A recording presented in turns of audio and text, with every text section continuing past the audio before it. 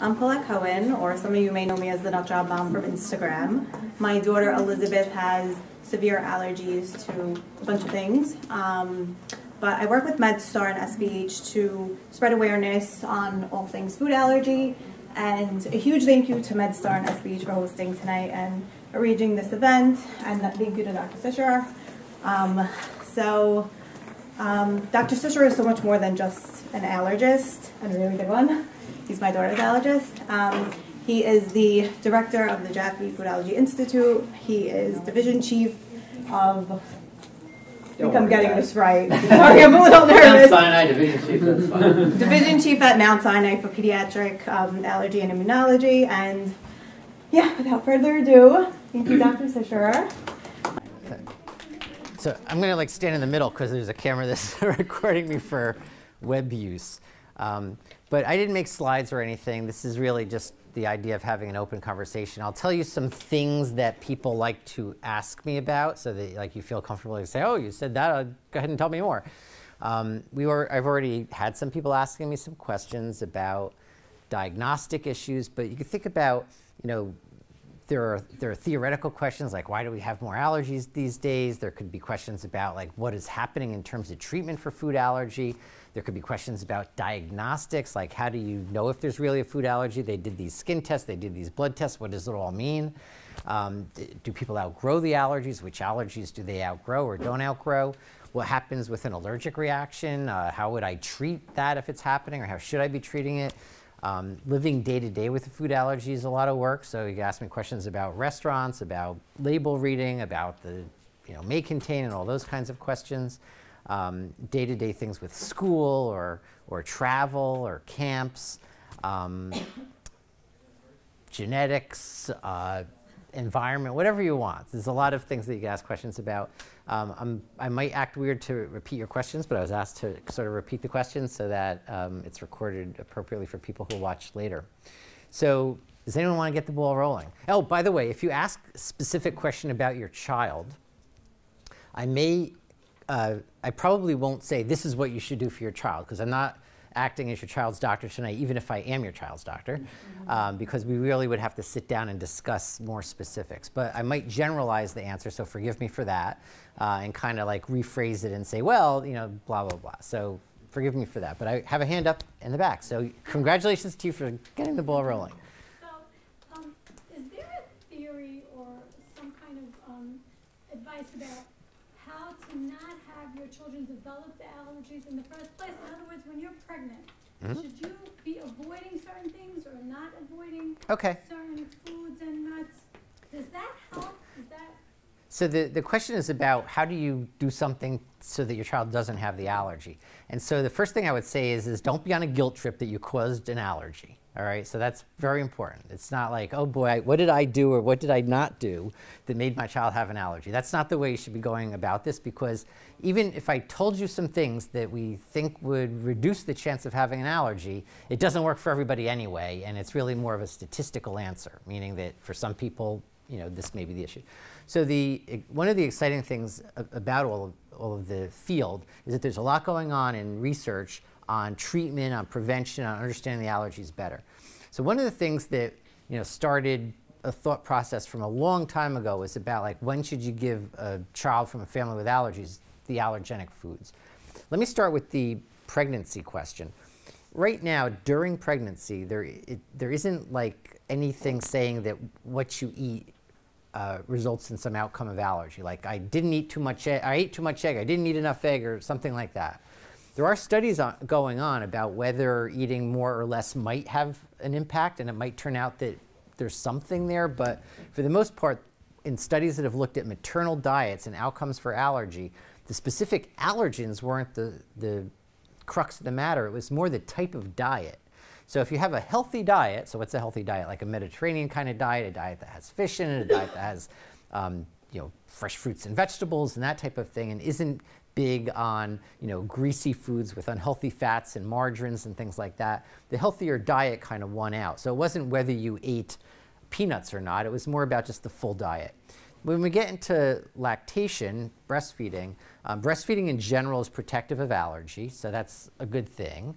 What you eat Some of it might come through in the breast milk. Some of the proteins come through, but it's variable from person to person. And although there are scenarios where what's passed in the breast milk might trigger an allergy in someone who already has the allergy, there isn't really any signal that what you eat creates the allergy. In terms of the infant eating the food, there used to be the idea that if you had a high-risk baby and you were going to use a formula, you should use what's called like a hypoallergenic formula, one that doesn't have whole protein in it, something like a broken down milk protein, for example, where it's not really regular milk. So after years of looking at various studies on that, the feeling now is that that does not protect for allergy. It doesn't make allergy, but it also doesn't protect from allergy. So I've kind of run us through pregnancy, through lactation, through bottle feeding, what type of bottle food it might be. So now we're up to the actual ingestion of the food, and the World Health Organization and others recommend exclusively breastfeeding to about 6 months of age, but the reality is that almost no one does that, and most people in the US are introducing solid foods around 4 to 6 months of age. And it doesn't seem to matter exactly when a solid food is introduced in terms of outcome on food allergy as a general comment, but the old recommendations were that if you had an allergic disposition, so notice this was one question and I'm giving like a 1-hour lecture answer, but if you have a family where there's a history of allergy, the idea used to be, so this is old news, to hold off on milk to age 1, egg to age 2, and peanuts, tree nuts, and fish to age 3. That old news came from one study that was done where they did exactly that. They had one group do exactly what I just said, another group just eat whatever they wanted whenever they wanted, and the babies from the group where they were getting milk and egg and things like that earlier were having more problems than the ones who waited longer. That was in the first 2 years, but technically in that study, when they looked at the kids at age 7, they were even, like the same amount of allergies in both groups. So it didn't seem to be like a permanent difference. It was noticed, and I'm sure you've heard, I'm sure many of you have heard this story, that the rate of peanut allergy among Jews in Israel was lower than the rate of peanut allergy among Jews in the UK. And that, you know, when they looked at what's the difference was the Bamba. On average, babies, children were getting peanut snacks around 9 months of age in Israel, whereas in the UK, they usually weren't getting anything with peanut until after age 1. And with equivalent genetic background, with equivalent risk scenarios, it started to raise the question, maybe eating it earlier was actually better than waiting forever and forever, even though that initial study said there was a difference. So a study was devised where babies who were at high risk for peanut allergy were going to be randomized to eat peanut early or not. Now, one of the nuances in that study was that they looked at kids between 4 to 11 months of age. And the way that they decided who was high risk for developing a peanut allergy was kids who had eczema. Okay, so if you're here because your child has allergies, there's a good chance your child also had eczema, and I'll get to that as a separate thing. So what they did was they said kids who have bad eczema are at risk for allergies, including peanut allergies. And if you have someone who has an egg allergy, that's high risk too. So that's the group that they focused on. And they did an allergy test using a skin test of peanut before they decided whether they were going to give the children peanut or not. And if it was a large skin test, they just said, forget it. You're already allergic. We're not giving it to you. But if the skin test was negative or small, they randomized, like a coin toss, whether the baby would get peanut or not. I shouldn't say baby. It was basically age 4 to 11 months. And it turned out that after 5 years of either not eating peanut or eating peanut 3 times a week, the children who were eating peanut 3 times a week had less peanut allergy than the ones who were avoiding it all along. So it kind of proved that having the peanut in the diet from being a baby was a better choice. The studies looking at that for egg and for milk haven't been so clear. But for peanut, that was a pretty clear study. So the recommendations actually came out about 2 years ago now, saying that if you have a baby who is like in that study, has really bad eczema, meaning that they needed medicated creams for their eczema, or has an egg allergy already, or you could probably throw in milk allergies or other food allergies, then they would see the allergist, get tested, and then decide whether it was safe for them to have peanut, and they might have to have peanut for the first time in front of the doctor. The babies could choke on peanut butter and can obviously choke on peanuts, so it has to be an infant-safe form of peanut, and Bamba is one version of that, but you could also take peanut butter and smooth it out. You could put it, on another food or mix it in like an oatmeal. Or you could buy very expensive peanut products that people are making to sell to people for this reason, and then you're paying way more than peanuts for peanuts. But those products are out there for convenience. So that's how the thoughts have changed about the timing of introduction. But the other part of this story is about the eczema. And so when you get a food in your mouth, so this is not talking about someone who's allergic, but in normal scenarios, when you eat a food, your body sees the food. It's your immune system, the part of the body that fights infections and protects against cancer and things like that. That part of the immune system sees the food that you eat. Normal people, I should say people without allergies, sees the food that you eat and makes responses to it, but it doesn't hurt anything. It just kind of accepts it, but it's there. When you have eczema and you get the food on your skin, it's like you're getting a protein in a place where it wouldn't normally be. And with eczema, the skin is very permeable and it's inflamed. So there's a lot of sort of bad inflammation happening, and it's totally open to the environment. So years ago, we would see a lot of people who'd come in, my baby has eczema, what foods can I take out of my diet? What foods can I take out of the baby's diet to make it better? And the first thing I would say is, well, have you used any medicine? And the answer was often, well, we used that cream, it was okay, but we stopped using it and it came back. So there was always this, struggle with, is it worth taking the foods out of the diet, or is it better to just use medications and make the skin better? Because if you have the skin in better shape, maybe it wouldn't be exposed to the things like cats, dogs, pollens, and foods in the environment. And in the meantime, eating the food, the immune system sees it in a way that is helpful instead of hurtful. So even today, when people come with children who have eczema, I will talk to them more about whether it really is a better deal to be taking foods away from someone who's already eating them, or leave that in the diet and use medications instead. Yes? So I read a study that they said that they're going to be creating an EpiPen that's a nasal sort of EpiPen. How soon will that be coming out? And it hasn't been studied in full clinical trials yet, so I don't know what the timeline's going to be. Oh, I'm sorry. It was a question about nasal. So basically, right now, the epinephrine is the medication that we give for anaphylaxis. It works quickly to open up your lungs and make your heart beat strong and support blood pressure and make you feel better in the event of a significant allergic reaction. But it's given by a shot, so people are worried about the shot. So people would love to have something that's not an injection.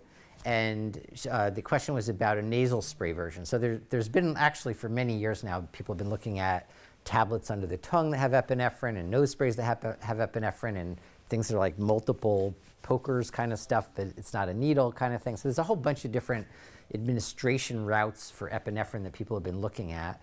And the question was, when is the nose spray version going to come out? But the answer is I don't know exactly, because it depends on the FDA and on studies and things like that. So I can't even hazard a guess. I would imagine it's not going to be like in the next year or two. Okay, one more quick question.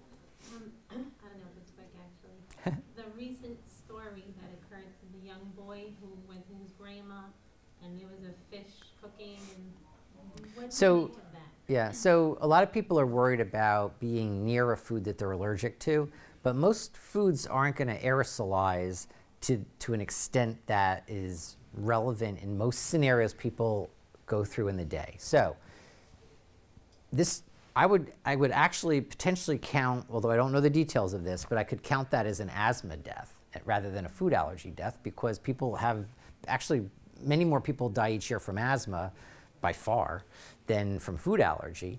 And in this case, I would count this as they were frying fish, the child already had bad asthma and inhaled the steam from the fish. I mean, that's a pretty strong exposure.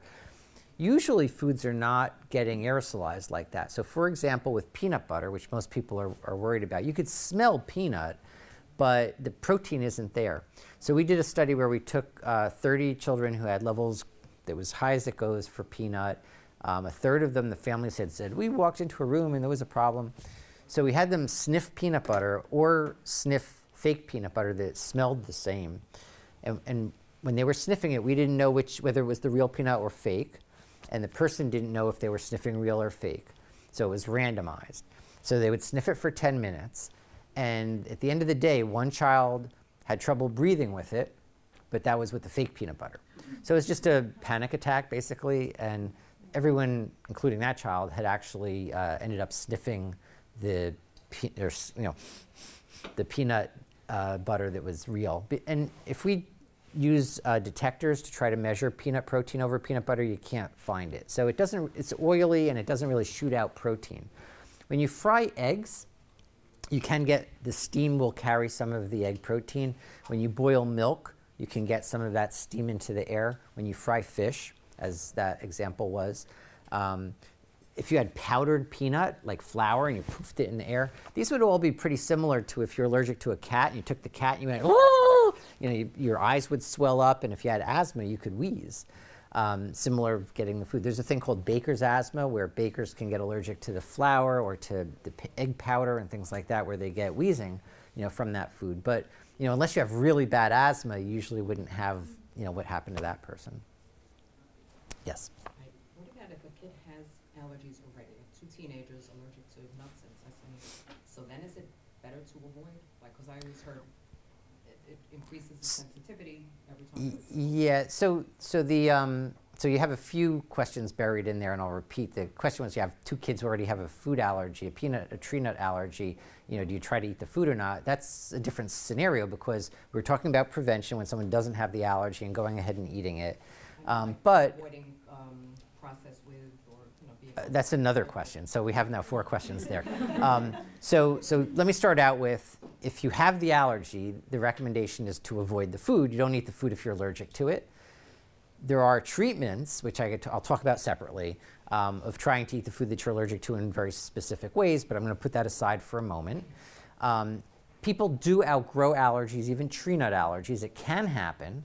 And sometimes people are avoiding multiple tree nuts when they're not allergic to all tree nuts. So about 10% of kids outgrow a tree nut allergy. So if it's been like their whole life and they haven't gotten reevaluated, they should. There are many different tree nuts, and they're not all the same. So we're talking about cashew, walnut, pecan, pistachio, pine, macadamia, and the list goes on. You're not necessarily allergic to every one of them just because you're allergic to one. There are some similarities, like cashew and pistachio don't look alike, but they act alike. And walnut and pecan act alike. But there are people who could eat, is Nutella kosher? Yeah. Okay, there are people who can eat Nutella, that's hazelnut, or they can have almond butter, almond milks, but maybe they're very allergic to cashew, but they could eat those other ones. And then you threw in may contain. So one of the issues with selecting some tree nuts and not others is really about the question of cross-contact, or finding products that are safe for that nut. So if you have like a walnut allergy or a cashew allergy, there aren't as many products that have isolated, or I should say if you could eat those, there aren't as many products that are isolated for one or the other. It's easier to get products that have isolated hazelnut, like Nutella, or isolated almond, like cereals and almond butters and almond milks. You have to go a little bit more out of your way if you're dealing with other ones that are isolated. And if you're very allergic to one and you're buying a product and it says, in a facility with tree nuts or may contain tree nuts, you don't know which one they're talking about unless they named specifically what it was. So you'd be avoiding those products even if you did decide to eat some nuts and not others. As an aside, your question about may contain is a question about advisory labeling. So the labeling laws in the United States say that the major food allergens, namely milk, egg, wheat, soy, peanut, tree nut, fish, and shellfish, not sesame, not other seeds, but milk, egg, wheat, soy, peanut, tree nut, fish, and shellfish, they have to be on the label as plain English words, and they have to specifically name the categorical ones. So for example, tree nut, they'd have to say walnut. That's if it's an intended specific ingredient. What you asked about was what's called advisory or precautionary labeling, where there's many different words that could be used, like may contain, in a facility with, on process, on equipment with, and all these different words. Those are voluntary. And we studied that a number of times for milk and egg and peanut. We certainly found contamination with products that had that. So it's not like, oh, I ate this a few times and it was okay, so I must be okay with this. There could be different amounts of contamination in different products. It could be different lot to lot. For peanut, we found 7% of the products that we tested that had any of those words had detectable peanut protein, and about half of those, or about 3%, had enough protein to trigger a reaction in sensitive people. The words, like if you're good at reading English, you might say, ooh, that one sounds worse than that one, I'll get this one. But it didn't work that way. So a lot of people would say may contain sounds worse than in a facility that also processes, but that doesn't matter. And do peanut allergies ever outgrow? 20% of young kids outgrow peanut allergy. So again, most people don't, but it should be at least followed and checked. Yes? Hi. My son has severe allergies, among fish is amongst them.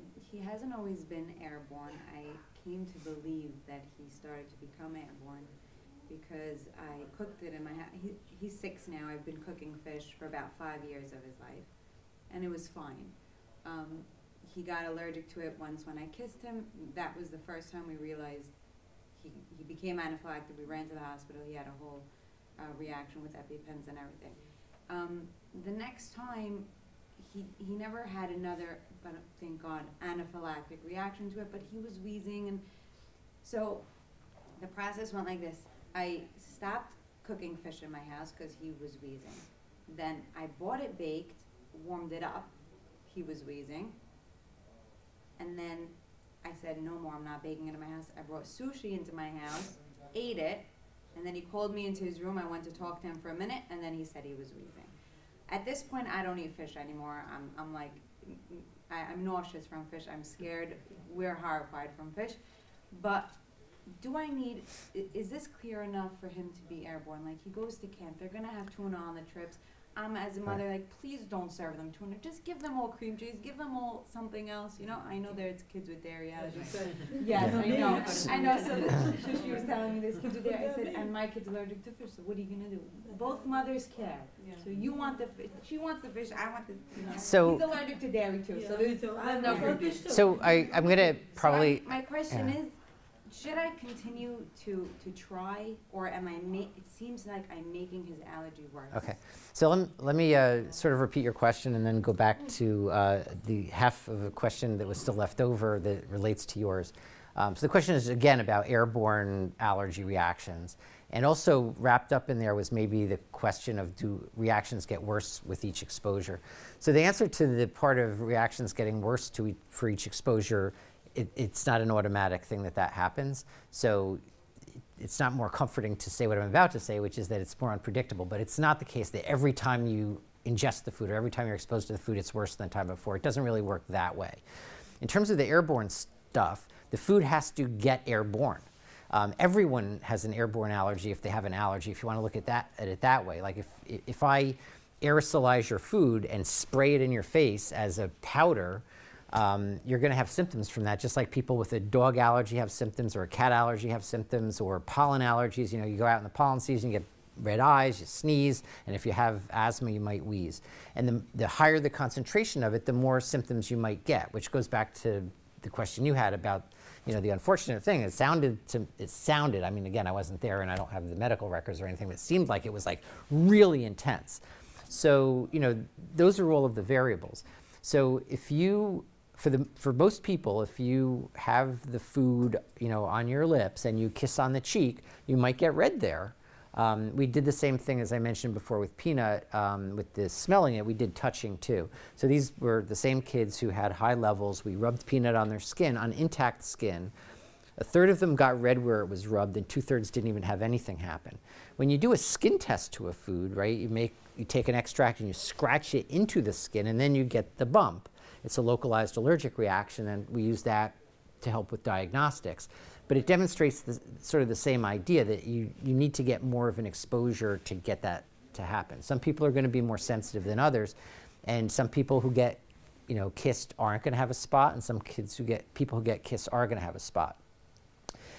Kissing mouth to mouth is another story, because then you're ingesting it. So that's a different story. So cold fish sitting on a table, even though you smell it, there's not protein that's flying off of it, but frying fish there is. As I mentioned before, boiling milk. If you're bean allergic and you're boiling soup with beans or thick beans, then that's going to come out too. So but then when you're done cooking, you know, it's not there anymore. On the other hand, if you are boiling something and the other person's food is right there, it's the same as if you have a, if you have, I'm Jewish, so I have to, not kosher, but, you know, if you have a grill with cheese and you put something else there that was meat, even if it is, you know, technically not mixed, maybe there's still going to maybe be some residue. So you have, those are different scenarios that could come up with cross contact. And similarly, if you were boiling something that has milk in it and it's right next to food and the person's very milk allergic, there is going to be some settling on that or splashing on it. So those are things to think about. You know, even if there were like a chicken soup and a cream soup, even if they weren't being mixed, but if someone just forgot and put, you know, the ladle from the cream into the chicken, then there's going to be some milk in there. My question is, should I continue to try, like, to bring the sushi? I think you've answered your own question. You've had several bad episodes. You're not making things better. It's not like making him healthier, and it's giving you stress. So I don't, you know, if that were the scenario, I probably would just say, well, why bother? Yeah. Right, exactly. So in those scenarios, he shouldn't be part of a cooking project with it. I don't think the kids should be, you know, kissing each other mouth to mouth. But they're gonna play and they're young, and I don't trust. How old? They're 6.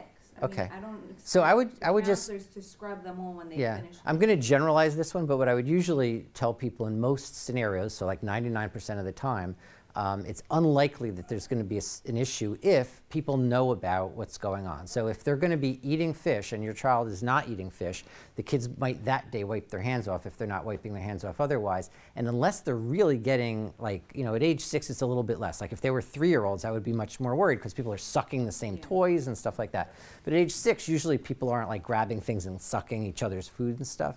But it also depends on your child's personality, right? So if you have a child who's, you know, developmentally not totally there and they're going to grab someone else's stuff, then that's very different than a child who knows about their allergy and isn't going to, you know, share a water bottle with another child. Actually, let me make sure other people get a chance to ask. So yeah. Okay, so I have a question. My son's highly allergic to dairy with a lot of other things too. Right. So we were on vacation and he took my other son's bottle and he like tried drinking it. A little drip went in his eye. So he had a horrible reaction, and then 2 days later, like even that day to the next day, he was developing, he was wheezing and all that. I came back home and I went to the doctor and I'm like, oh, he got another cold. He's like, and then I described what happened. I'm like, oh, and by the way, on the vacation, he spilled a little bit of milk on himself and he had a terrible reaction. So I told number one, he said because the milk went through his eye, which is his membrane or something, so it was a direct contact. And he had a whole whatever, he was like wheezing for a few days and whatever, we took care of it. Now, he's highly allergic to, okay, so he's allergic to wheat also. Let me stop you with the first story. So he tried to drink some milk and he also spilled in his eye. So getting a food that you're allergic to straight in your eye, usually the eye swells shut. Because, you know, it goes back to the skin test. If you put a drop of milk on the skin, it may or may not get red there, but if you scratch it in with an allergy skin test, then it does make the bump if you are sensitive to it. The eye is basically like an open sore, and again, going back to the pollen story, when you go out in the pollen season, people's eyes get very itchy and you can't even see the pollen in the air, right? It's not like a thick drop of milk that went into the eye. So it's not at all surprising that there would be, you know, the eye thing happen.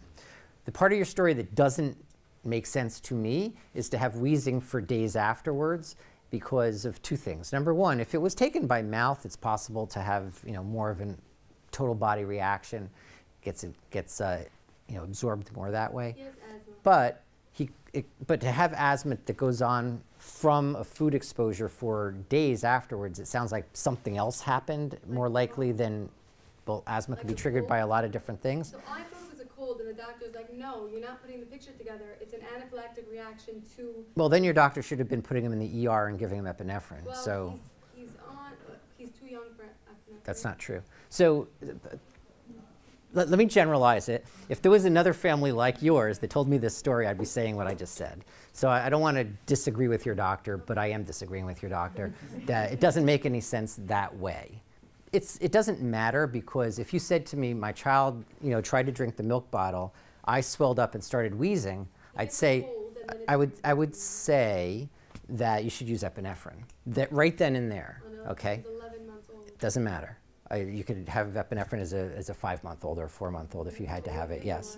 So, so we should talk about that instead of about, who could best me on the worst allergic reaction. The more important question. Okay. The more important question is that he is allergic to wheat, and I've been giving it to him because I felt like he's allergic to so many things that he can't eat anything. So I slowly gave it to him, and nothing was happening. But then I noticed he was up every single night screaming in pain. I'm not sure if it's from that, but it was like a month of screaming in pain. So I forced the doctor to take a blood test, even though he said he's too young for it. And his numbers were higher in wheat than dairy, but he doesn't react that way to wheat. So Okay. I don't know what to do. So I'm going to have to, I think I'm going to be cutting people shorter because there's a lot of different questions rolled into this, and we can't really have, like an office visit right now. But so there's a whole bunch of things that you've said that are not correct. And I don't know if your doctor's an allergist that you're talking about or, okay. So first of all, the number on the test doesn't mean that you're more allergic to one thing than another. And a number of 30 to wheat is not bad compared to a number of 10 to milk, okay? So the numbers mean completely different things for different foods. The other thing is that if you're giving symptoms like someone's crying or uncomfortable from a food, I have to, significantly ask whether that's an allergy or whether it's just, you're having a bad day or any other thing that's going on. So taking a food away from someone who's already eating it carries nutritional issues, it carries social issues, and it could carry issues of becoming actually allergic to the food even though you're able to eat it before. So those types of decisions about removing a food from the diet that's already in the diet, so if it's already in your diet, if you have a food that's already in your diet and you're worried that it's causing a problem, you really have to talk to your doctor about that carefully. And not just about getting a test done, but really about what are the symptoms, does it match? Because if your child's able to ingest it, something's not too bad. I mean, they're not eating it and ending up in the ER, they're eating it and they're still, there in the crib or watching TV or whatever it is. So there's something going on where they could eat that food, and if you're worried that it's causing either a behavioral issue or a stomach ache or a rash or whatever it might be, if it's in the diet, you're already there where the person is having it. Now you could tell me stories where, rashes are terrible, child's not growing, vomiting, blah, blah, blah, and yeah, I'm gonna wanna know more and see if that food is the trigger. But if your starting point is having the food ingested in meal-sized amounts, I would be hesitant to remove it from the diet unless it's really proven that it's a problem. And that proof doesn't come from just doing one single blood test or one single skin test. When we are worried about a chronic problem coming from a food, so for example, chronic vomiting or chronic other stomach problem or a chronic rash, the right way to look at that is to make sure that you're not having some other reason for those symptoms that could be addressed. So the doctor should be taking the full history, not just, often, we want to see cause and effect with things, right? That's the human nature thing. It's like there's a cause and there's an effect. But it's very tricky with foods because we eat a lot of different foods every day. And then any symptoms, once you start thinking, is it the food, you could connect it to almost anything because we have multiple, things that we eat all day long. So anytime there's a chronic symptom, you could start to say, oh, I bet it's this or I bet it's that. And you could be playing with fire, taking things away from the diet. So the right way to do it is to really discuss all of the symptoms so that everything is considered. If there is going to be a trial of going off the food, it has to really be done, I think, under doctor's supervision where you have an endpoint where it's like, well, we're going to do this for a week, and if the symptom isn't like all gone, then you go back on the food. And if you think the symptom is gone, then we're going to still give it some time and try the food again and see if it really is related or not. Because many times you put the food back and you're still fine. So the symptom is going to go away anyway. Yes? Aside from some top 8 that my son's allergic to, he's allergic to sesame, chickpeas, lentils, and green peas. I've been seeing a doctor in your practice for a couple years now. He's my main doctor. I have like a local doctor as well. So I asked him about natural flavoring because that scares me when I see it, even though it's like, I don't know, a strawberry fruit roll-up. I'm still debating, does it have sesame, chickpea, lentil, green pea? Especially now with the new health craze with the peas and the lentils. And so when I call, they don't want to disclose because it's proprietary. So I asked the doctor, and he's like, look, it's not likely. Right. Okay, so not likely still doesn't like make me calm. I'm getting a lot of compound questions. All right, No, so but let me. just 1 second. Okay. I just want to tell you. So something recently happened with the bar that the woman ate by the airplane, and that had natural flavoring from what they said. I mean, I'm not sure that she was what allergic to story. sesame. Okay, so let me get back to So that threw me off. a number of different things you brought up. So, so people with a peanut allergy, about 5% of, so peanut is a bean, even though it has the word nut in it. About 5% of people with a peanut allergy have problems with beans. When they do have problems with beans, they don't typically have problems with every single bean, but the beans that are more potent in that scenario, there's one called lupine that most people don't even know about, and then there's chickpea, lentil, and green pea. And then there are a whole bunch of other ones that are less common to be a problem. Now, your child might have a problem with these, but the ones that are less common have a problem with, like black bean, white bean, kidney bean, lima bean. Kidney and each string bean. Right. So those are, and string bean almost no one has a problem with, especially the canned versions of these. So usually we allow, those to be eaten, even though you might have a problem with the others. And it's perfect. I don't know how old your child is, but as years go by, we definitely could re-look at those beans because sometimes they are able to get back into the diet. In terms of natural flavors, you're absolutely right that natural flavor can't be, one of the major allergens, but it could potentially be almost anything else. So if you if you're worried that that natural flavoring would be a bean, it's like the other doctor said, it's unlikely that that's what it is. It's more likely that it's going to be milk or something like that, actually. But they would have to label that. But sesame is the one that people worry about the most because that's more potent. So basically, if you have like a trace amount of bean, it's less likely to trigger a reaction. Not every allergen causes a reaction at like an invisible amount. And also not everybody with an allergy reacts at that invisible amount. So in other words, there are people who could eat 10 peanuts, but if they eat 15, they start to have a reaction. It's not like everybody's like this. And with beans, usually it's not like a trace amount of bean. So that's one reason I think that the other doctor said what I would have said, which is that you're probably, if it's beans that you're worried about, it's probably not going to be a major point of that. There are a lot of products now that I think you were alluding to that have concentrated pea protein. And there's also something called soy protein isolate. And there are people who react to that even though they are okay. So with others, so for example, there are kids who are okay with a plate of beans, but if they have the concentrated pea protein, they have a problem. Or they might be okay with tofu, but if they have the soy protein isolate or soy protein concentrate, they have a problem with that.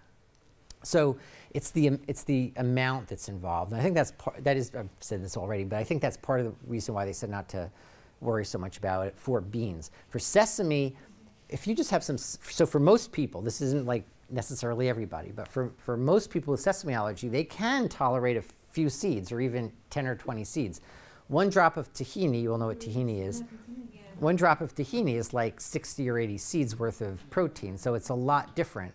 And so, usually the first reaction is hummus or something like that. And for most of my patients, again, generalizing, I don't know about your specific story, but for most of my patients, I'll just say, don't worry about, like, is there a, I looked at the bagel, I didn't see a seed, do I get to eat it or not? And like, yeah, you can eat it, because even if it did have a seed touch it or, So embedded in it. if there's sesame, like traces of sesame seeds on a bagel, but it's a plain bagel that's being given in the school, I said, can my child be touched? ask your doctor. But what I'm saying is that most people aren't going to react to the seed touch the bagel, or even if there are a few seeds on the bagel. So you'd have to talk to your doctor to see if that applies to your child, but that's for most people. Let me say one more thing about calling a company with natural flavors and things like that. So a lot of times it depends on how you ask the question, and there's sort of several levels to this. If you call and you say, you know, my child has an allergy and I want to ask a specific question about your product. My child is allergic to sesame and your product says natural flavor. Is that natural flavor sesame? Because if it is, then I know I can't have it. Not every company, but more companies will be willing to immediately say, no, that's not in there, or yeah, you better not eat it. Will, like, hang up on your face. Like, I'm going to give you a few. I already preempted my answer with saying that not every company, but many companies will be willing to answer the question if you phrase it that way. If it was really, really super important, you could sign a non-disclosure agreement to get, you know, the ingredients, and a doctor can help you do that if it's really that important to eat that product. And I've done that in some cases, but I'm not advertising to call me to do that because it's probably not worth it. But on the other hand, depending on how you ask the question, sometimes you will get the answer that your allergen is in there because at some point they don't want to be bothered and it's easier for them to say there's a problem. So I'll give you an example on that. A lot of people at one point were telling me that Tylenol had nuts in it. And I was like, what are you talking about? So, you know, sure enough, you call companies like ibuprofen and Tylenol and you say, you know, does your product have nuts in it? They're like, no. Well, are you sure? Because my child's allergic. I mean, can you ask somebody else? Are you sure? Are you sure? And then they start saying things like, oh, we can't guarantee that there's no nuts in it because we don't do an assay to find out if there's nuts in it. So there could be nuts in it. So, you know, when they said that to me, I said, you are a terrible person because you know very well that this is a GMP, good manufacturing facility. It's a pharmaceutical, and it's not like people are having lunch over the vat of acetaminophen, right? I mean, it's clearly not going to have any food protein in it. It's a chemical that they're treating like gold. And, you know, it's just the way that you ask the question where they get to a point where they are answering it in sort of a legalistic way. So you have to, you know, decide how much time you want to spend on the phone, but asking the questions in the right way. Yes? If you have an allergy, to a specific food such as peanuts, could you possibly constantly eat peanuts? Would your body sort of like get used to the peanuts, and would you outgrow the allergy? So it's a great question, but the quick answer is don't do that. There are a lot of therapies that are being looked at, and one of them is exactly what you just described. However, in the studies that are looking at that, at giving people the food that they're allergic to, in most cases it doesn't make the allergy actually go away.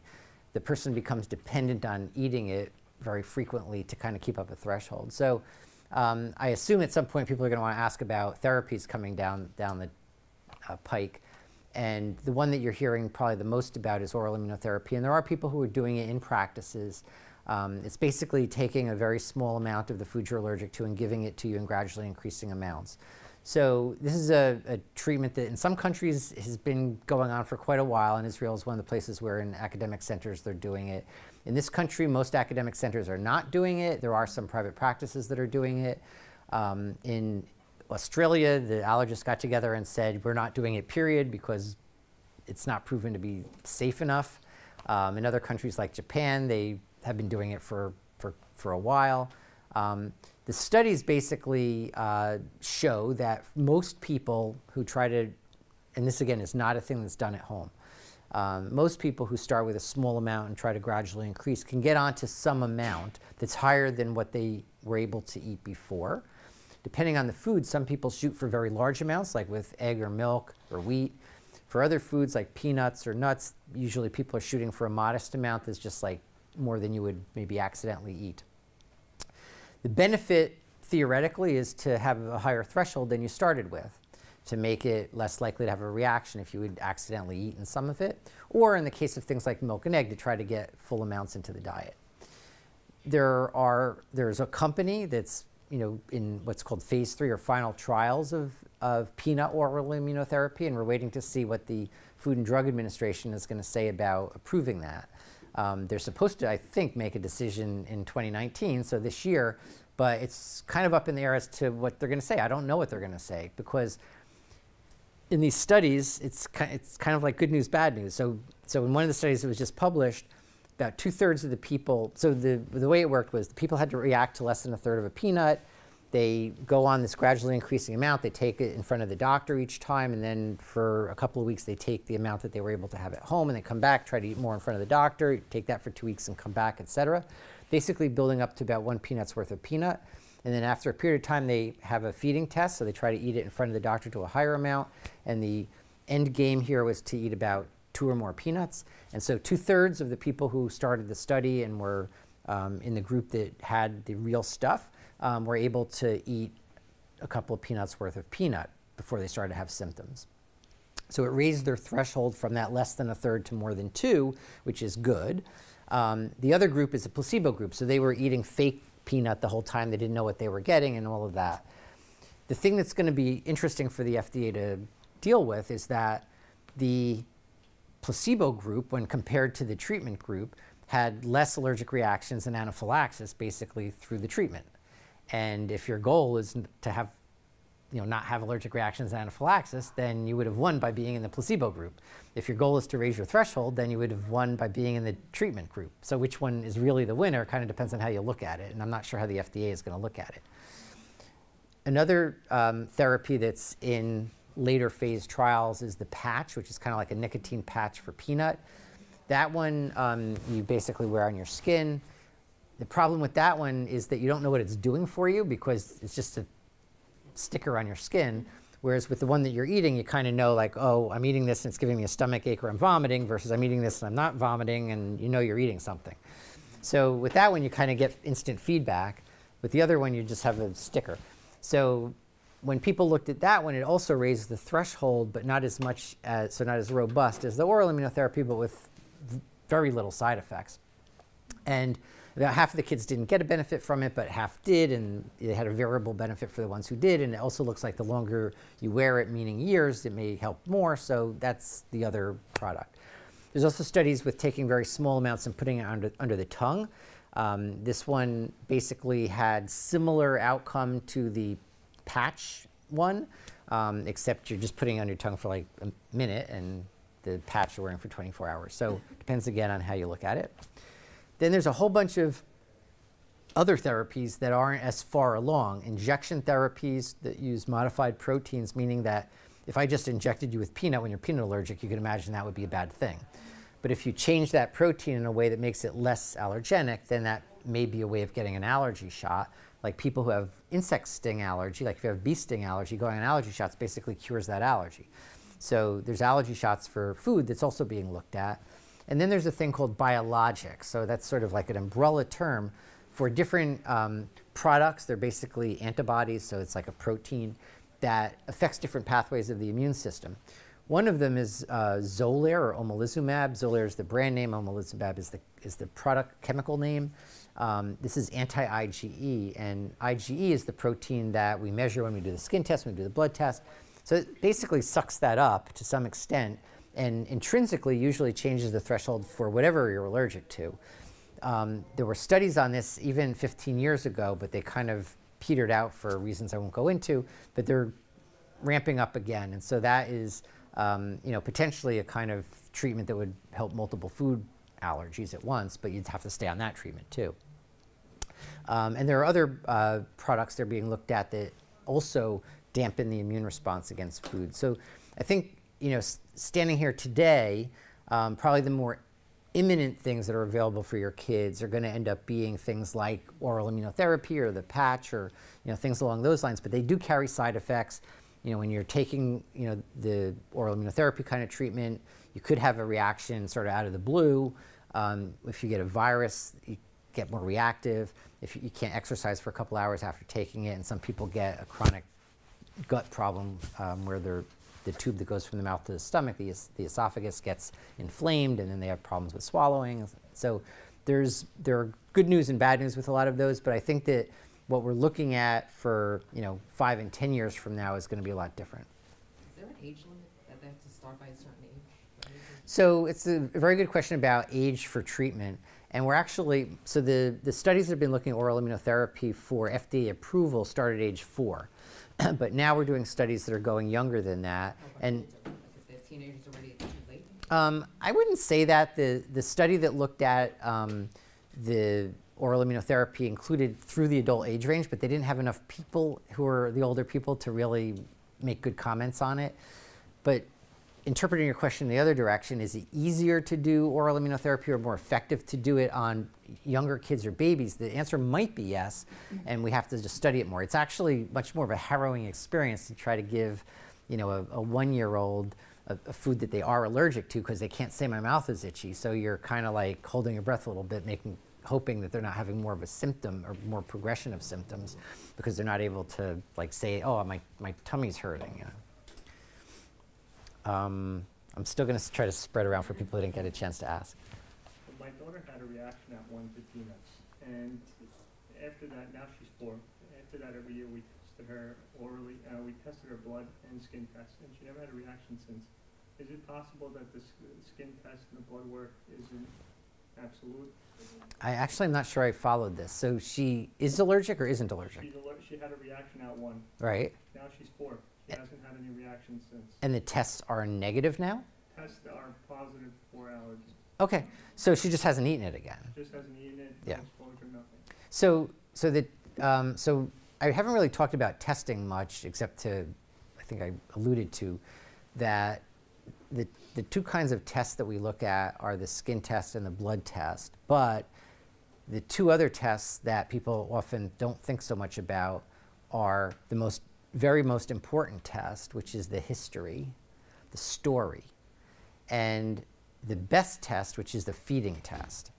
So the reason the story is so important is because I want to know, you know, what was eaten, when it was eaten. So when someone's telling me a fish story, I'm also thinking, is this a person with a cashew allergy? Was there, you know, potential that they had, you know, lemon seeds because they squeezed lemon over the fish, blah, blah, blah. So talking about what happened is very important to help make the diagnosis and to interpret the tests.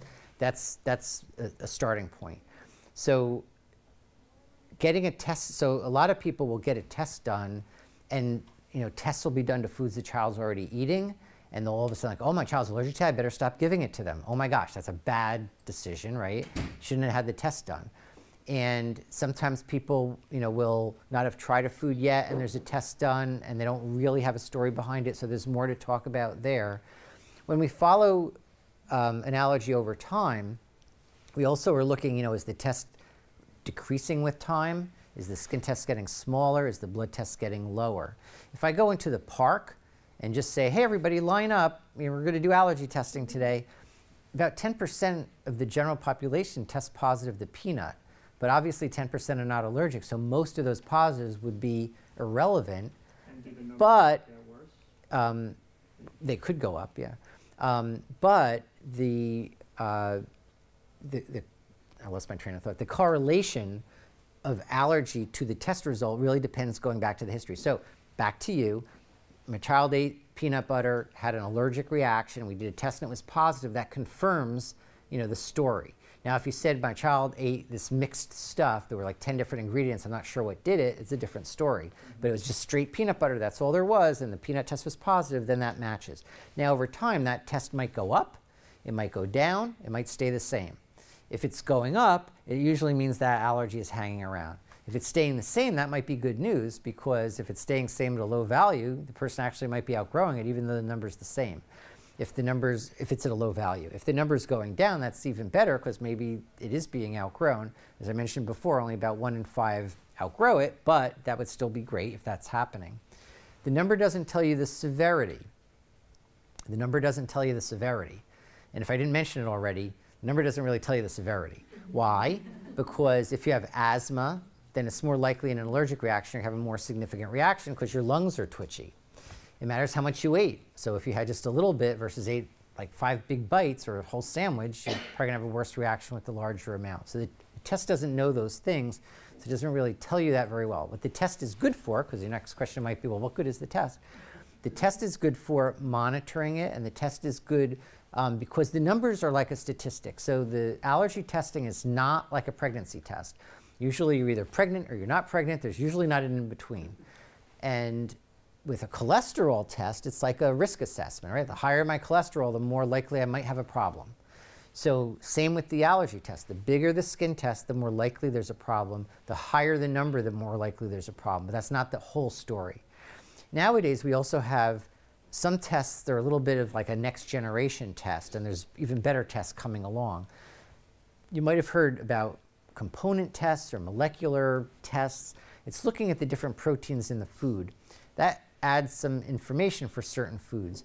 So if I'm allergic to you, am I allergic to your eyeballs, your liver, your kidney? Like, what part of you am I allergic to?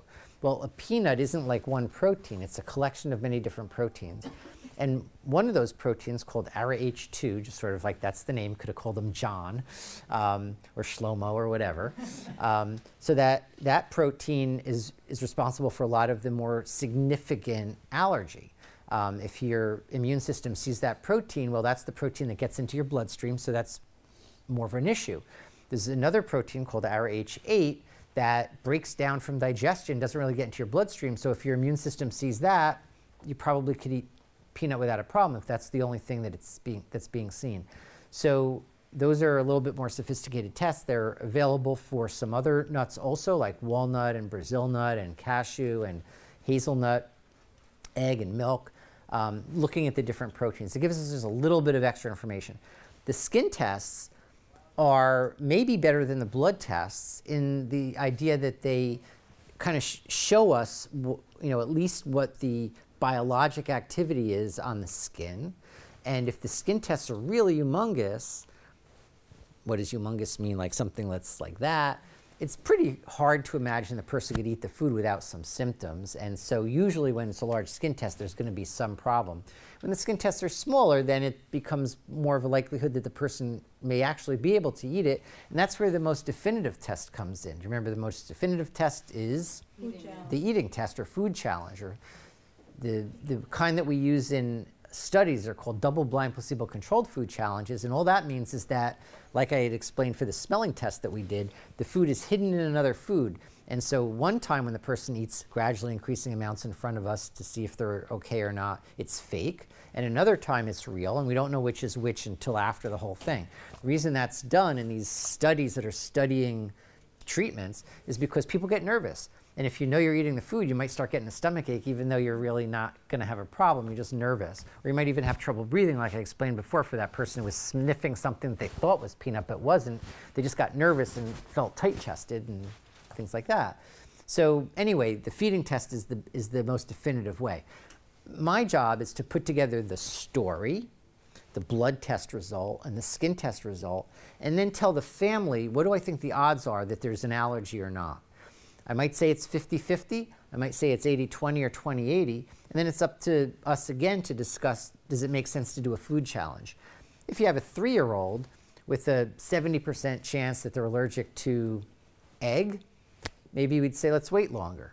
If you had a 17-year-old who had a 5% chance that they're not allergic to egg, you might say, let's do that food challenge, because this is a person who's going on, to their adulthood, and if they have a 5% chance, let's figure it out, because that would be great. So you might interpret the odds differently in different age groups or for different foods. If you had a 10% chance of a Brazil nut allergy, well, nobody wants to eat them anyway. But if you had a 10% chance of an almond allergy, like, let's do the feeding test, because now I could have almond milks and almond butters and like useful food. In regards to the food challenge, we have a group chat, so like some mothers comment and this and that. So let's say one mother, her son passed the food challenge. Everything went smooth sailing. A few times later, when they ingested the food, they complained that they had reactions. So is that an actual fail, or is that like, should we do the OIT at home type of thing? No. So those are two different things. Let's separate those. I meant like feeding the food. Right, but I'll answer the question first, being the second part is no. The first part is really what you've experienced or what you're talking about. So when we do a food challenge, we try to achieve a full serving amount of the food. Sometimes people do food challenges and they end up where the child's picky about it, doesn't eat the whole thing. That's a different scenario. Or maybe the doctor just decided not to feed the whole thing. But if we do a meal size amount, usually there's just not going to be a problem again. But when I finish that challenge, I say to my patient, you know, there still might be reactions. Don't eat any more today. There still could be reaction, even though we watched you for 2 or 3 or 4 hours with no symptoms. You know, watch today. If everything's okay today, start eating it tomorrow. You could just dig in. There's about a 2 to 3% chance that there still will be a problem. So it's not 100%. Most things aren't 100%, but 97% of the food challenges, when they're passed, it's just okay forever. Hey, you could be an adult that develops a new food allergy too, but about 2 or 3% of the time, someone ends up still having a problem that week or so after they pass that initial feeding.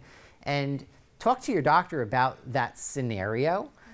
Because they, you know, it's worth like, well, gee, if it was just an itchy mouth that was transient versus like there was a whole big reaction. I mean, those would be very different discussions. Only raise your hand if you haven't been called on yet. Then I don't have to memorize who got to talk. Okay. Okay, so I have quite a few here. I'll just go with. Go for it. Okay, so the first question related to EpiPen use. So I've heard that EpiPen use is not necessarily safe, and then with every additional EpiPen use, it can create worse symptoms in a child. Okay, hold on. I have to answer that, so don't go on to the next one. Okay. So that's the second person who's told me like complete bubba-mices about epinephrine. So epinephrine is a medication that is like a hormone kind of medicine that your body actually makes adrenaline. The reason that you're giving it an allergic reaction is because the action that it has is sort of like everything that you want it to do to make an allergic reaction calm down. It, as a minor thing, stabilizes the allergy cells so they're not so reactive. But more importantly, it makes the lungs open up. It's like if you had a terrible asthma attack, getting epinephrine by a shot is better than taking, you know, the inhaler. And actually, before they had the inhalers, when people had asthma attacks, it was, hey doc, my asthma, here's the shot. Oh, thanks doc, I'm better. Hey doc, it's been 20 minutes, my asthma's coming back, here's another shot. Thanks doc, I feel better, okay? So when they invented the asthma medicines decades ago, that ended, but that was what happened. So anyway, epinephrine makes the heartbeat faster, but so does exercise. Epinephrine makes the blood vessels tighten up, so it makes the blood circulate better. Having epinephrine early in an allergic reaction reduces the chance that you're going to need a second dose and reduces the chance you're going to be hospitalized. So I haven't really said anything that's bad. Some people get headaches, they might get flushed, they might get a headache. I said headache. You know, they might feel like jittery or feel like they're having palpitations, but it's not a dangerous medicine. And you don't get used to it, so it's not like, oh, if I use it now, it won't work next time, so that's not right. And if you needed a second dose because things were getting worse again, you just take another dose. About 20% of the time, people end up getting a second dose. But usually, people are already in the emergency room, at least around here, if we're not like in rural areas. So usually, you're in the emergency room before you would probably need that second dose, but it's recommended to carry 2. So babies can get epinephrine, but it has to be the right dose. Any age could get epinephrine. Epinephrine is probably most dangerous for like, you know, an 80-year-old with heart disease because you wouldn't like put them on the track and say, let's run as fast as we can. And that makes their heartbeat fast. So, so that's that. I also, do you know how to use these devices? I have 3 different devices. This is the EpiPen, which also comes as a generic, which is the exact same thing. So if you're into brands and you only will wear Calvin Klein, that's fine. But if you could only get the generic EpiPen, it looks exactly the same. It's made the same. It just has a different label on it, and it costs less. I won't worry about it. Get it. But anyway, this is it. The instructions on use have changed a little bit lately. They used to have you count to 10. Now it's 3. And I always used to say, count to 10, 23% out of 10. Because it basically goes, psh, the medicine is out in like a second. Anyway, so this is a trainer of the device. You make a fist around it. The cap is blue toward the sky. Don't put your fingers over any ends anyway, because you can't make a mistake if you just hold it in the middle. It gets pressed against the thigh. Now, they talk about swinging and firmly pressing. So if you wanted to do that, it would look like this. I don't really see a reason to do that, because if you're kind of like I am and you're not good at sports, you might like miss or something. So you might as well just press it where you need to. Press it firmly. It'll click, and you're going to count to 3. 1, 2, 3, and that's it. That's what I'm saying. It's not 10 anymore. You could still count to 10 if you want to, but you only have to count to 3. The reason they reduced the number is because it was silly anyway, because it's gone in a second. And then the kids would be like going like this, and you're trying to hold it in place for no reason, and they'd get cut. So let me show you again that this is reset, but you know, this is the end where the medicine comes out. So unlock, 1, 2, 3. And when I take it away, you'll see that that opened up. It would be covering the needle, so you never see a needle. So it's basically going around here. Now, people will say other little nuances, like you could massage the area afterwards. It can go through clothing, but if you have time to lift the skirt up or bring pants down, that's fine to do, because you don't want to hit like a key in the pocket. This is the Adrenaclick, which comes as a generic. This is a little confusing, because a generic epinephrine auto-injector might be this, or it might be the one I just showed you. This one has the same medicines, perfectly fine. If this is all you can get from the pharmacist, it's fine. It's just a little bit different, and you need to know how to work it. But you make a fist around just like the other one, except it has 2 caps, 1 and 2. That's it. Then everything else is the same. You press, it clicks, you count, you take it away, but the needle will still be sticking out. It doesn't have a thing that covers the needle. So sometimes school nurses aren't a big fan because there's a needle, but anyway, it still works, and it's fine. It's the same medicine. Then we have the talking one. That's so funny. All of these devices have been recalled, so if you want to be nervous about it, they've all been recalled. So if you don't want one that's ever been not recalled, then you can't have anything. So this one talks, and the instructions from this one also have changed a little bit. But this is the trainer for the newer one, and this is annoying because it talks too long. But this trainer contains no needle or drug and is for training purposes only. So obviously the real one doesn't say that. Trainer during an allergic emergency. So the real one starts with this.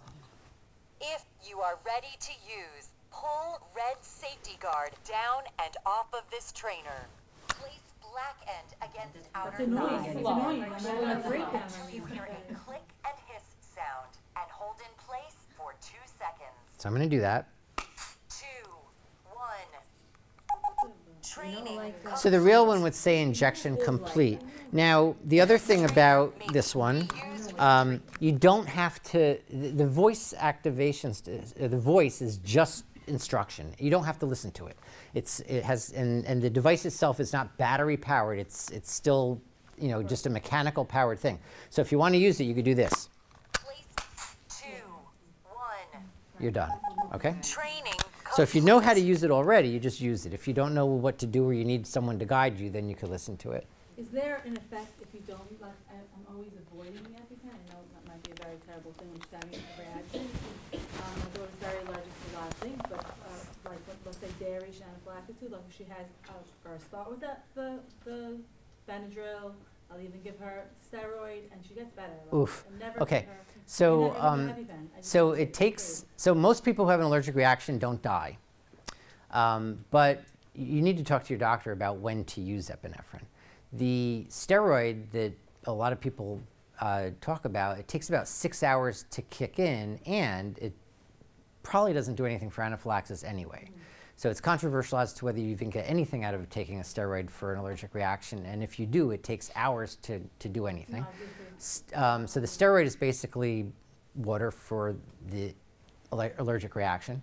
I wouldn't be putting any dependence on it, and the biggest thing I worry about is people using it and then not using the medicine they should be using and letting the reaction progress. The second thing is about antihistamines. So antihistamines are fine comfort care. They help reduce itching, they help reduce sneezing, they help with the hives, but they don't help with the circulation, they don't help with the breathing, and they also take about 30 minutes to kick in. So if you gave the antihistamine, you go like, oh, it works in 2 minutes for me, then it probably was you were going to be getting better anyway without it. The dosing, so I like Zyrtec actually because it still takes the same 30 minutes to kick in as Benadryl does, but it doesn't make you as sleepy, and it lasts longer. So the Benadryl downside, it makes you sleepy, and that can be confusing when someone's having an allergic reaction and they're sleepy. It's like, are they sleepy? Are they hypotensive? What's going on here? But it's fine to use Benadryl. There's nothing wrong with it. It's just that there is some reason to prefer Zyrtec. And then using liquids is often handy, although then people like don't want to carry bottles. You can get the screw top air, like they sell online, like airline, so it's like 3 ounce, you know, so it's a little bit more convenient to carry. So you could do that. If you want to have chewables or pills, that's fine, but then you know you have to depend on your child to be able to chew it. And swallowing a pill, you usually don't have water around, so that's a different thing. And then if it's a capsule, you have a capsule in your stomach, it's not really releasing. So it's probably best to use the liquid or to use a melt-away or chewable if you're not able to carry a liquid with you. But ultimately, when do you use the epinephrine? And the answer would be that if the symptoms are more than mild symptoms, the instruction is to use the epinephrine. There are some scenarios where people will describe using epinephrine even without symptoms if you definitely ate a food that you had a serious reaction to before, or using the epinephrine with mild symptoms if you definitely ate the food that was a big problem for you before you started having symptoms. But the typical, I may have said that too fast, but the typical instruction for giving epinephrine is that there's more than mild symptoms. It's more than an itchy mouth. It's more than a couple of hives or a few hives. It's more than a stomach ache. It's more than one vomit. If you had vomiting plus hives, that would be epinephrine. If you have wheezing or coughing and repetitive coughing or anything like that, that's epinephrine. If you're having hives and wheezing, obviously it's epinephrine.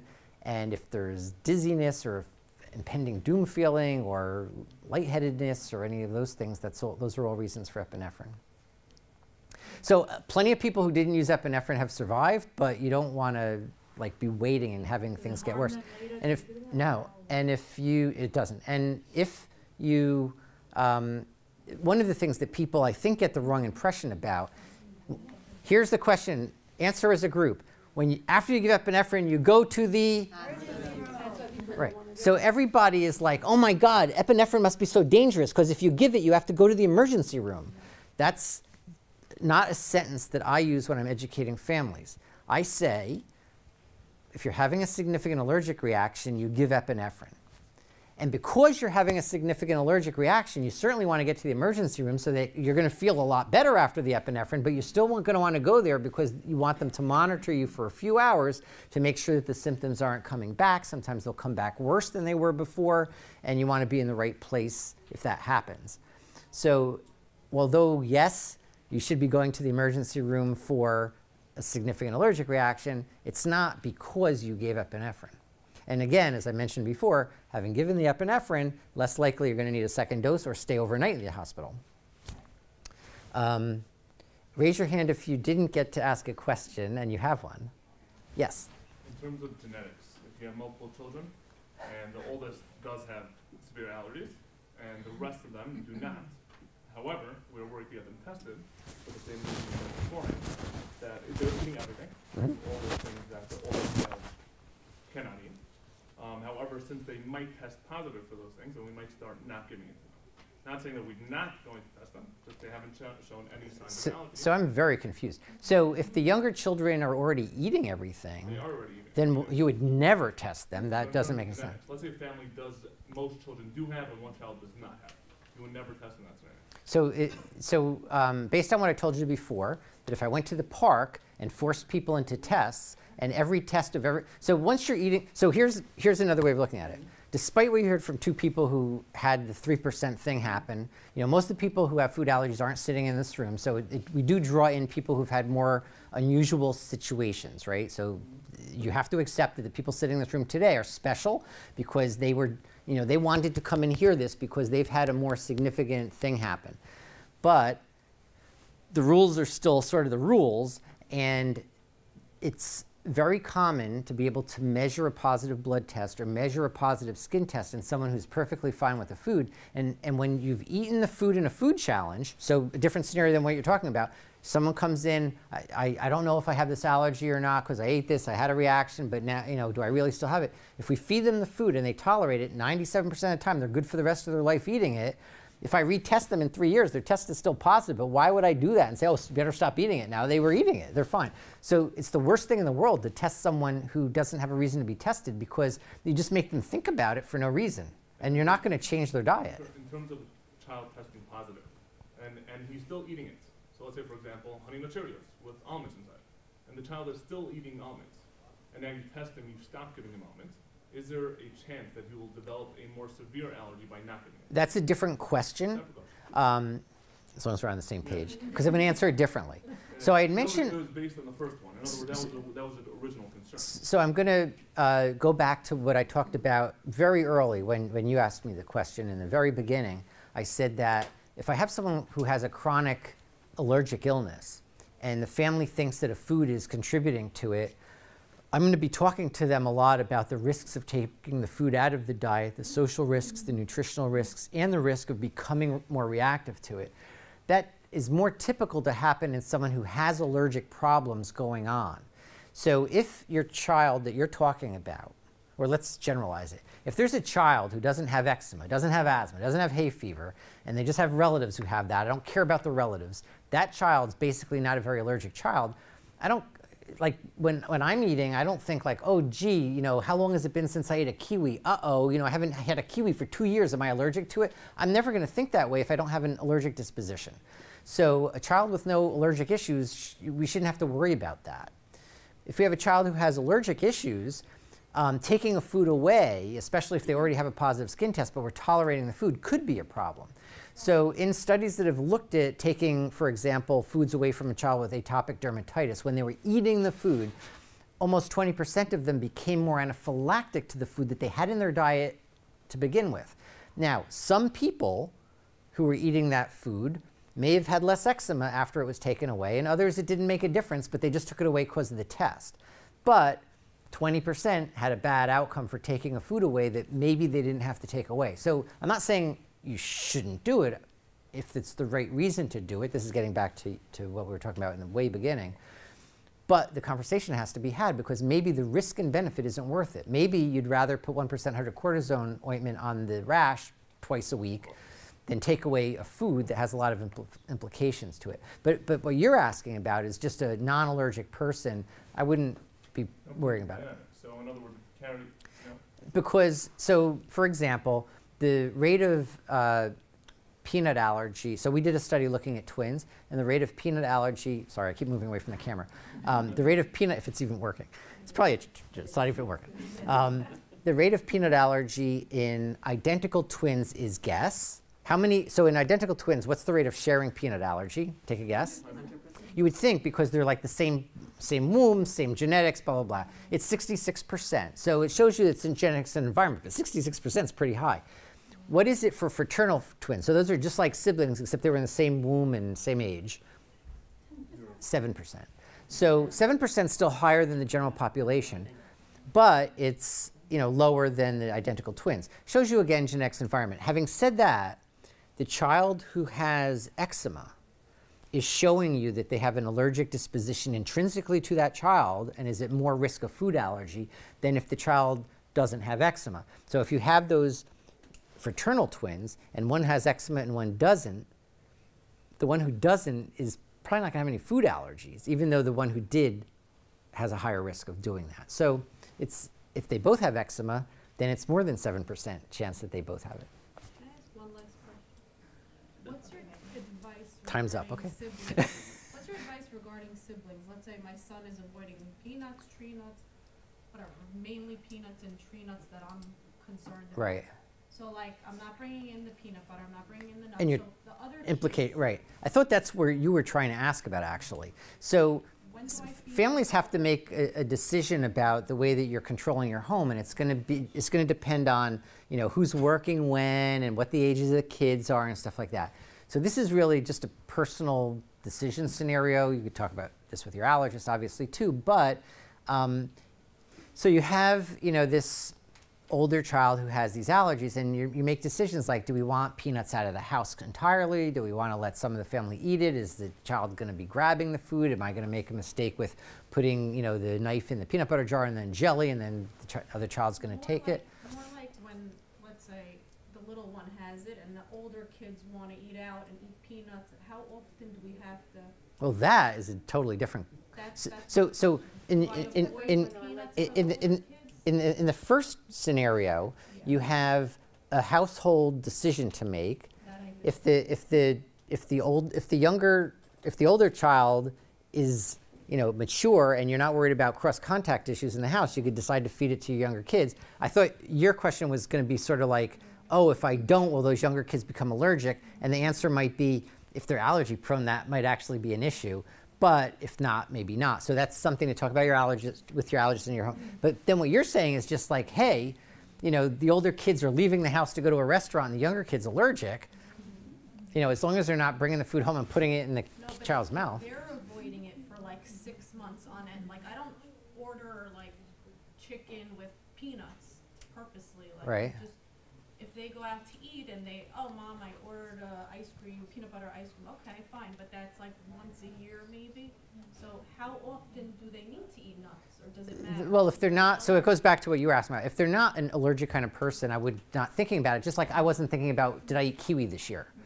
Right, but if they have like outdoor allergens, is there a correlation? There could be more of a risk if they have some allergic disposition, and to give them the nuts. Yeah, to eat it once in a while. Right. You did not ask a question yet, did you? Okay. So he has a lot of allergies, peanuts and tree nuts, and goes into soy. Does taking a probiotic do anything for, let's say, if he eats soy, he's not having an anaphylactic reaction, but it's sensitive from the peanut? Okay, So I'm going to separate your question again because almost everyone's asking questions that are two questions that are kind of intermingled in a way that they shouldn't be. So never mind the soy thing. The question is, what about probiotics? So probiotics, I wish I could tell you that probiotics made food allergies go away. It's kind of like, I didn't talk about the hygiene hypothesis, but it's sort of like, why do we have allergies? We live too clean, so let's take some probiotics and make things better. There really isn't study evidence at this point that you could get rid of food allergies by taking a probiotic. There's been some signal in studies that if mother and baby were taking probiotics, there might be a little bit less eczema, but even that is a little bit up in the air. There's no harm in taking a probiotic, and I would say I wouldn't dissuade you from taking it, but I can't tell you that I would expect it to make the food allergy go away.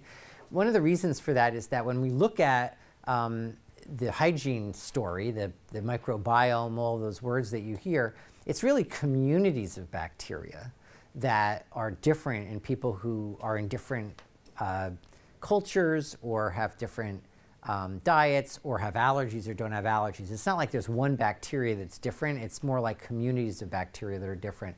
And so it's not as simple as like just taking a lactobacillus kind of thing. And then your question about soy, I mean, there are people who are a little bit allergic to things and eat it anyway. I mean, that is the case. But I don't want to get people confused because it seems like that can happen pretty quickly to say, oh, gee, go ahead and eat your food that you're allergic to anyway. No.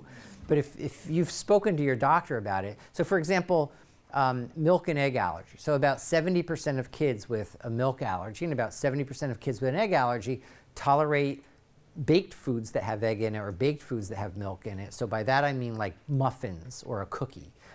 And the reason that's different is that there's both less of it, but even more important, it gets superheated. If you just put an egg or milk in the oven at 325, it crackles, it boils. It doesn't really get super hot or cooked. Whereas if it's in a muffin that gets to expand, it really does get 300 degrees, and the protein gets broken down in a way that makes it tolerable to about 70%. That other 30% might have anaphylaxis from that product. So this isn't something that you try at home either. It's just to talk to your doctor about.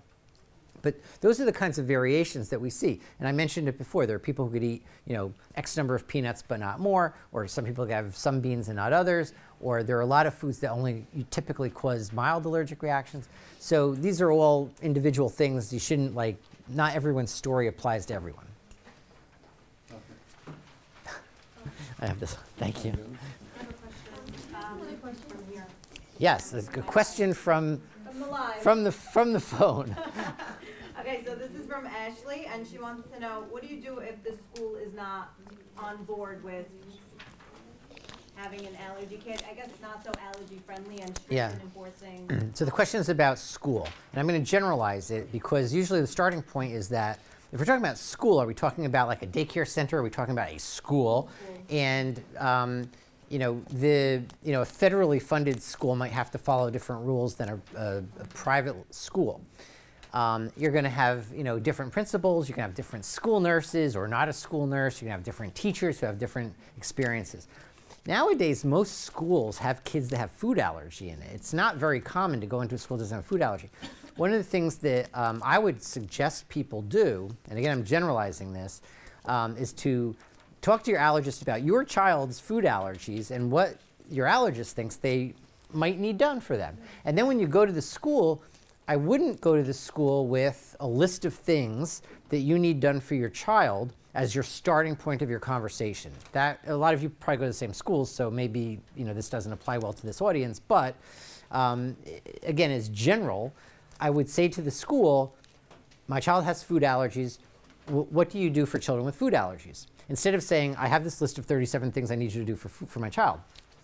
Then after they tell you what they do, you start asking questions like, have there been allergic reactions? How is that handled? What happens in the cafeteria? You mentioned blah, blah, blah, but I was thinking such and such. Does anyone do it that way? Because I think it should be more of a conversation. You might be worried about things that would make them feel like, wow, your child is so allergic that they can't come to this school. And that's just a miscommunication because of the way things are being presented. This whole idea of airborne, I've kind of tried to dispel some of the extreme parts of it. You could have conversations about, if it's young kids, it's very different than if they're older kids. If they have a special table, what does that mean? Can you still sit with your friends? And I'm not against any of that stuff. It's fine. If the way that the school is managing is by having an allergy table, and I'm not calling it an allergy-free table, it might be, or an allergy-safe table maybe, but an allergy-aware table. It's not like a guarantee, but maybe they have more supervision. But if you're sitting with your child alone, that's not good. I mean, something's wrong if that's what's happening, and they may have to control.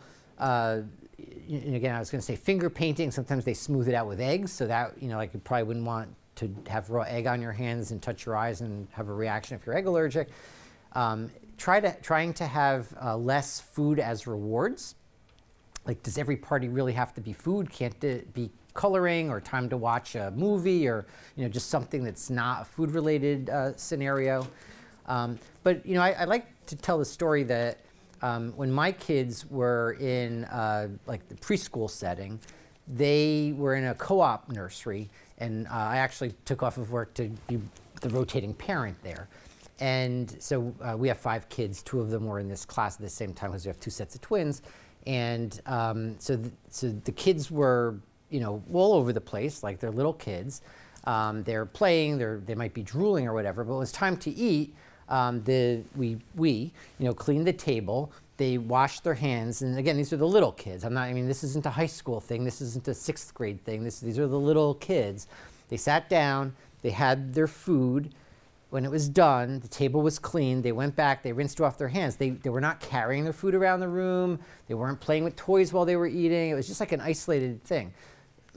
Those 2 kids don't have food allergies, but of course I'm thinking food allergy, I'm watching all the kids, and I'm like, if there were kids with food allergy in this scenario, it would have been fine because everything was just like very isolated and regimented and organized. So that would have worked, even though they had no one in that room that was food allergic, but it would have worked if they did.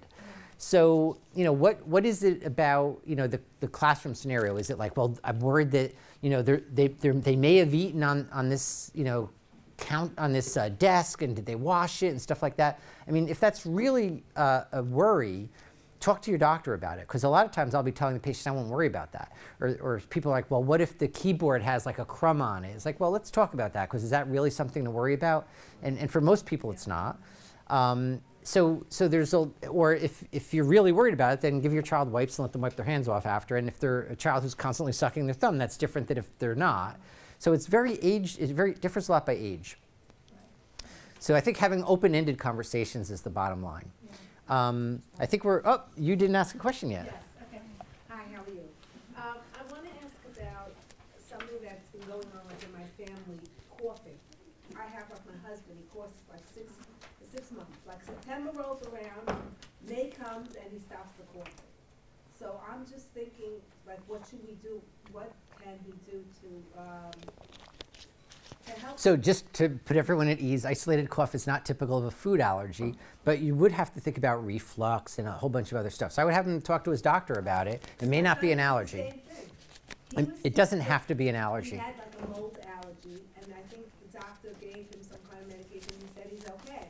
But he's still coughing. Yeah, coughing has a laundry list of reasons, Right. and the types of doctors that might evaluate that are ear, nose, and throat doctors, allergists, and gastroenterologists, and pulmonologists, because it could be coming. Which one do they go to? Well, you would talk to your general doctor first.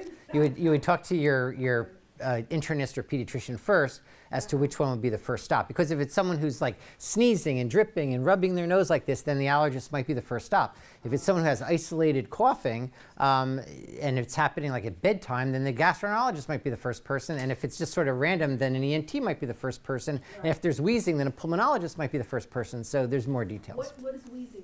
Like asthma. Oh. What's your take on nephrotic syndrome and allergy testing? What does that mean? So nephrotic syndrome is having protein in the urine, and usually there's swelling associated with that. I'm not aware of a food allergy But I was in that. told that it's linked to allergy testing. Linked to allergy testing? Yeah. Like allergy testing causes nephrotic syndrome? Never heard of that. Thank you for the idea to have the water. Okay, I think oh, you didn't ask a question yet. No, I didn't. So I don't know if anybody mentioned celiac disease. So celiac is not what we've been talking about because it's not the kind of food allergy scenario that people came here today for. So it's a different kind of illness that's gluten. So basically wheat and barley and rye have the gluten protein in them. And celiac has different implications. There's not like a typical immediate allergic reaction. It's more of a chronic illness, and you can have a lot of different symptoms from it. It's not the typical allergy symptoms, and the testing for that are blood tests and endoscopy tests. So it's a lot different. And gastroenterologists usually manage it. Wait, to that question, how early can you test for celiac, like in a baby? Would it be accurate? Mm-hmm. If the baby's on wheat, Okay. yes. So for the therapy, right, to get somebody used to it, I'm assuming you do it in your office, right? That would not be a, what's that? Your practice? Yeah, so my practice isn't doing the low-dose oral immunotherapy that I've been talking about. We've been studying it, and we have it on studies. And as I mentioned before, you can find people in private practices that might do it, and it's controversial. In our national meetings, there are people who stand up on the stage and argue whether it's a good idea or not, and there's success stories and there's failure stories, and it's sort of in evolution. Are you guys thinking of doing it anytime? We're always thinking about it. I think we're on seconds. I'm not seeing hands up for. Oh, did you ask? You didn't ask a question yet, did you? I just want to ask a straightforward question. Yes. In your experience, what is the frequency of children who have had a higher heat testing for, let's say, the milk allergy or the egg allergy, that have actually outgrown it? Do they have a chance? Yes. So just to make sure I'm on the same. Right. And when would you recommend starting that if the answer is yes? Just to make sure we're on the same page, we're talking about the milk or egg allergic child where 70%, that's the experience, are able to tolerate baked milk or baked egg, so in baked goods.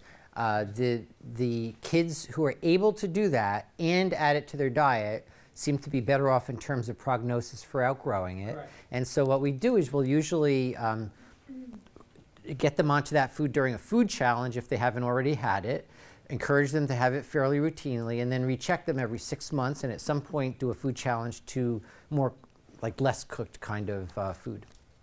So that would mean cheese or regular milk, or it would mean like French toast or scrambled eggs. I think we're on seconds. It's time for seconds. So, 2 more questions. Okay. Go ahead. Okay. I actually did allergy testing on my daughter today. I found out that she has a severe peanut allergy. My doctor told Stop there.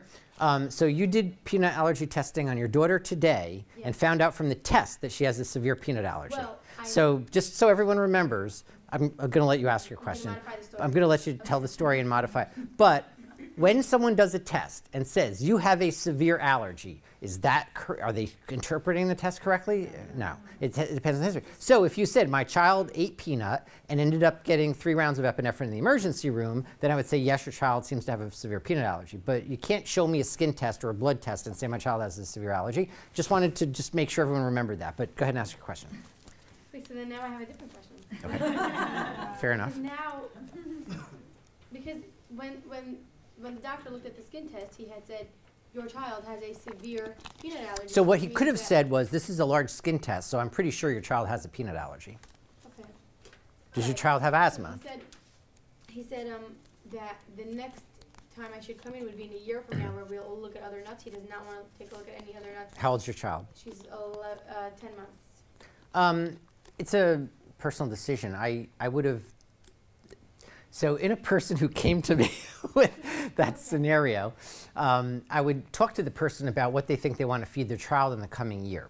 So for someone who has a peanut allergy, they're statistically speaking, so peanuts different than walnut, almond, Brazil, cashew, hazel, pecan, pistachio, pine, macadamia. It's different food. Those are different foods. So if you're allergic to peanut, the only reason we worry about tree nuts is the statistic that you're an allergic kind of person. I might as well be talking about egg. It's also up there. It's higher, actually. So if we get back to the question at hand, it would be, am I planning to feed my child nuts in the next 6 months before I see you again, doctor? And if the answer is, yeah, we would like to have almond, or our family eats a lot of walnuts all the time, and I'd like to know, then yeah, I would do the testing, because if I don't do the testing and tell you to eat it, I'm basically saying you have a 35% chance of a problem, but who cares? Go ahead home and try it on your own.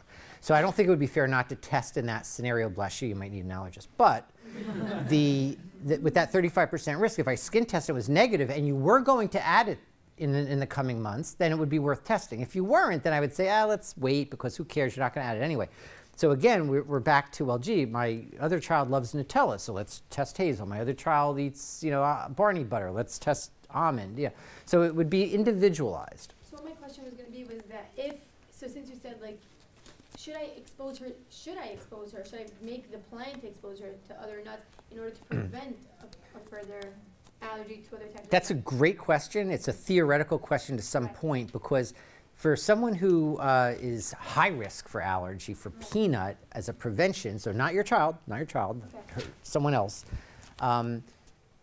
comes in with severe eczema and egg allergy and isn't yet peanut allergic, the instruction is to eat peanut in large quantities, like 2 teaspoons worth of infant-safe peanut 3 times a week for 5 years. So if you start saying, oh, I want to do that for the 11 nuts, I won't rattle them off again, they'd be eating nuts all day. And that's not going to happen, and it's sort of impractical. So if you wanted to try to do that, you could, but most people don't. So I have the conversation I described before, like what is practical for you to do given what your family does to make your household not be unusual to what it was yesterday, and then we have a conversation about what makes sense to test. It wouldn't make sense to test for Brazil nut because there's almost no chance you can eat that, right? So can I end up with one attachment to that? So basically, my son, my older son, so she's 11 months old, he's 2.5, loves peanut butter and jelly. Oh, he has it all the time. He does have severe eczema. Now, I just decided today I'm going to be peanut-free home. Is that a bad idea for him? So that is a really good theoretical question that I think more allergists than not would say that since you've been successfully, so far, feeding the older child peanut butter without the younger child getting it, and if we're back to the organized home scenario, your home is that organized that it's not a risk where the jelly's going to have peanut butter in it or the child's going to grab from the child, I would say leave well enough alone and keep doing what you're doing. Generalizing this to someone who might ask me a question like that, but I don't know your family in detail, so maybe it's different. The theory would be that that might be somebody who is better off at least occasionally having it in their diet, as opposed to them going off of it for a long period of time. It's back to that 20% thing I talked about before, and people who go off of a food just because their test was positive and they didn't have to, and all of that. So last question. Why don't you pick who the last person is? I feel guilty now. I gave everyone one question. See, it's not easy. I know, we're here from the live also. Someone asked if their child has eczema, is there any foods that you should avoid giving, such as like eggs, soy milk, or do you think that you should give it to them and see how they react? So it kind of depends on how bad the eczema is. If it was very severe eczema and they haven't eaten those foods yet, which I don't know details here at all, you might want to talk to your pediatrician first. But if it's not severe eczema, there isn't like a there isn't you know, a written guideline anywhere that says, oh, you just have eczema, so you shouldn't eat foods. You would just eat as you would eat. You just eat anything you'd want. If then the family thinks, oh, the eczema is getting worse, I'm going to stop giving the food, I would say you definitely want to talk to the doctor, because again, eczema goes up and down, and once you start saying, is it a food, then it's like, oh, I bet it was the food, and then you're off the food, and then you're in trouble in, you know, in a year from now. Okay, so thank you.